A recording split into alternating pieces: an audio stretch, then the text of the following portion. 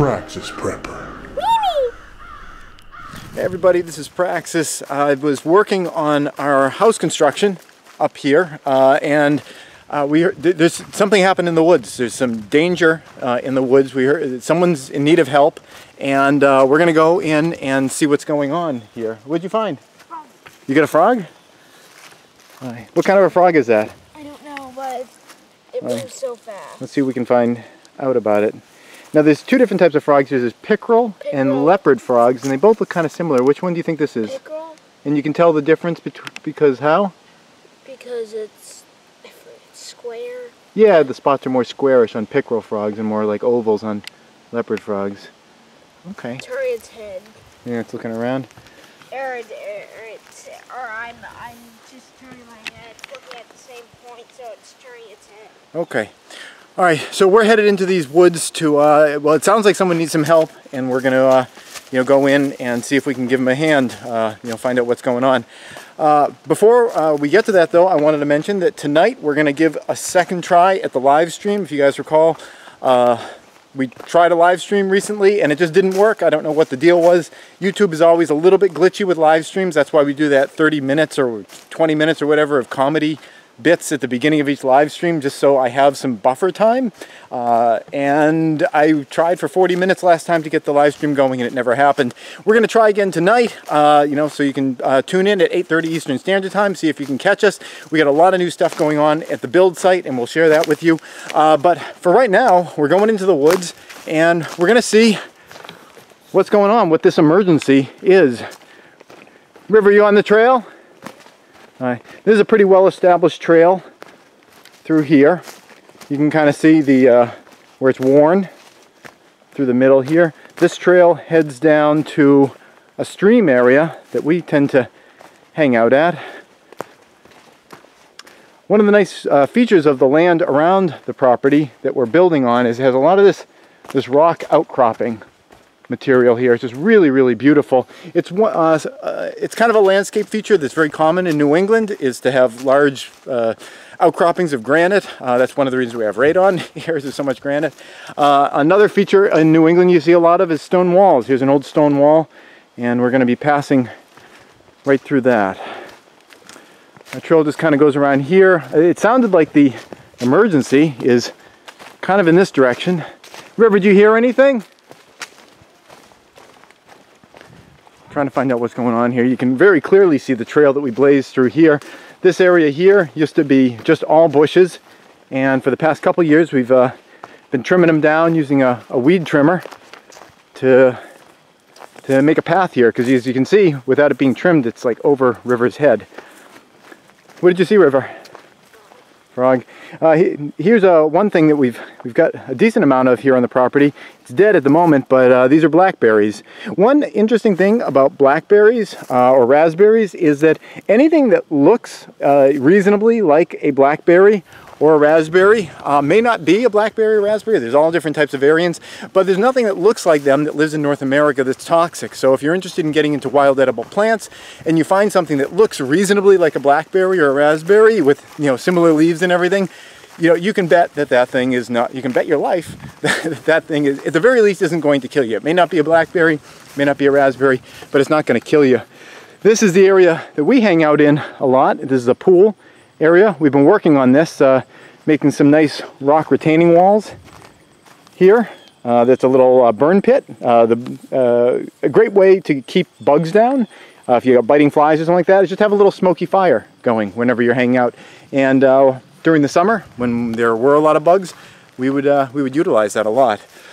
This is a really nice open area, and this is one of the other great features of this property is easy access to water. There's just water that flows through all the lower areas. It's not up by the house, which makes the house, safe from flooding, but we have a lot of access to it on the property.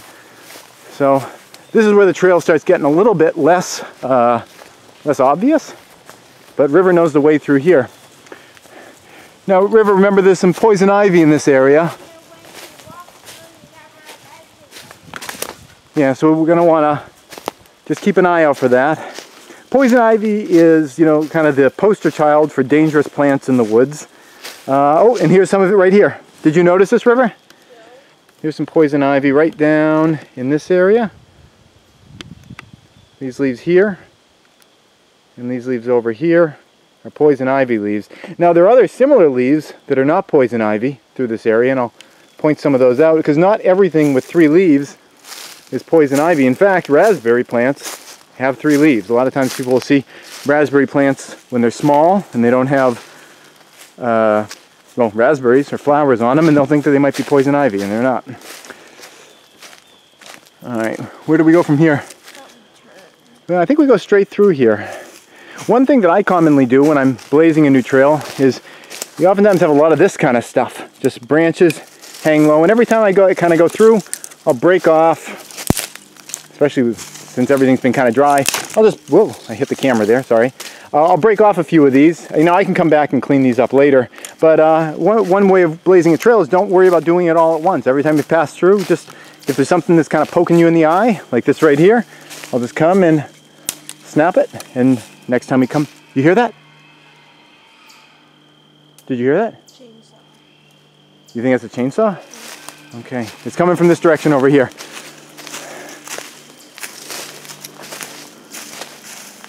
Alright. Just keep our ears open.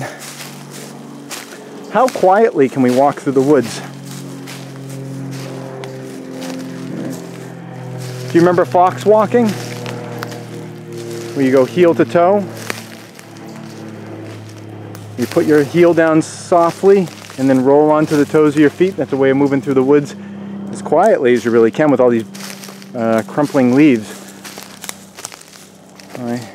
It sounded like it came from the right, but you're going this way because the trail's better this way? Okay. Well, this is a fresh fallen tree right here. Looks like that happened. How recently do you think? We get the clue of the fact that the leaves are still green on it. Hasn't died. I'm not sure. Although there is some bark that's still connected, so it could be still feeding life to the tree even though it's cracked. Alright, let's keep moving. Here's an example of something that someone might mistake for poison ivy right down here. And you can see we've got the 3 leaves, but it's a different leaf structure. And this is actually a tree. I'm not awesome with trees, so I'm not gonna venture my guess on this. Maybe you can post in the comments below what you think that this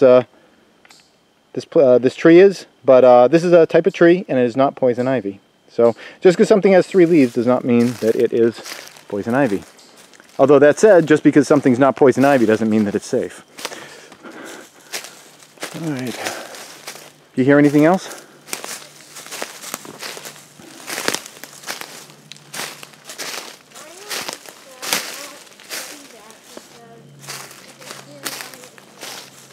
I see something up in the woods ahead. I see some color. You see the red? Oh, those balloons? Yeah, okay, you're right. That's mylar balloons that are just getting some sunlight on them. This is one of the resting places, permanent resting places of your trash, America. When you let balloons go in a celebration of joy, they got to land somewhere, and you know, it's become someone else's problem to clean them up, or some animal's problem to eat them. There's a truck up there.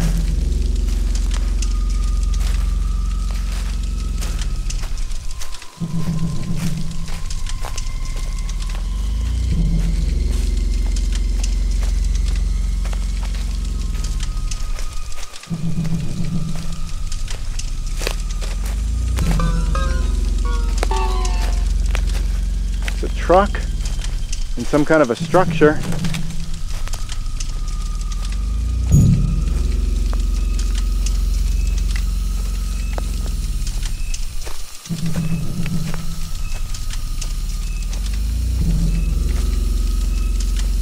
Do you hear that?